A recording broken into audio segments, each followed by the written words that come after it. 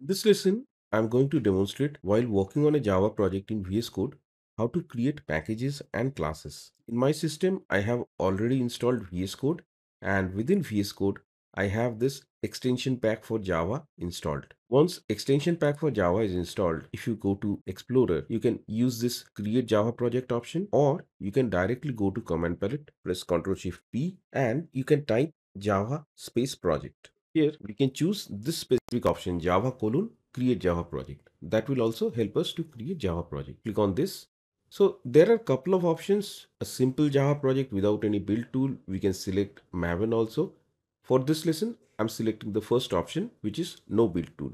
Press enter. It's asking for a project location. Let me select a directory. I have selected a specific directory. Click on select the project location. Now I need to provide a Java project name. Naming it like this Java-project-demo, pressing enter. Now, once you have opened the Java project, initially you can only view this Explorer view. You have the library folder, you have the source, and if you expand, you have this app.java. You can notice VS Code right now, it is not doing anything. Let me open the app.java. Once I open this file, right away, it has started activating the Java project. You have to wait for a few seconds for the activation to get completed. Now you can see it has started opening the Java project. The Java project is ready now. So we can focus on the topic how to create packages and classes in Java projects while using VS Code. So the default view Explorer, here you can click on new file and then write your class name, then .java. It will create a new class, or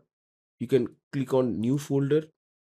You can provide a package name and then save it. It would be a package, but that is not the correct way. Wherever we are using VS Code, maybe we have used Eclipse earlier or IntelliJ IDEA. This is not the way we work while working in a Java project, right? That is where this Java project section becomes handy. If you expand this, we have the project, we have the source.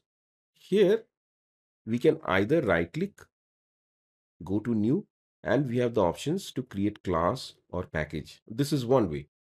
Another thing, we can click on this plus icon, new. Here, you have the resources to choose, whether it is class, interface, or package. So same option in two different ways. And as per me, this is the standard way to create class and packages rather than using the default Explorer view and every time typing a full name.java to create a class or typing a folder name to create a package. Using these options is far better. So let me select the package one now.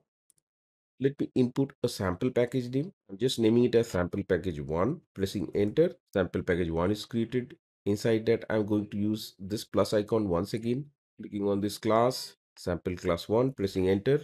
I have the sample class. Now, same way, what I'm going to do, instead of using this plus icon, I'm going to right click just to show you both of the options, package, maybe sample package 2. Sample package is created, right click again, new, class.